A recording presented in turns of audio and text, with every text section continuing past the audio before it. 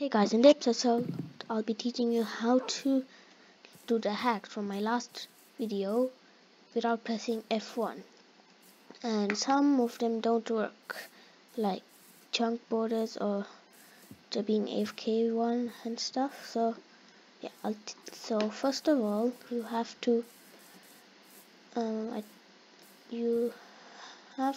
think first of all you have to have like the F1 key and then press escape, and then it should work.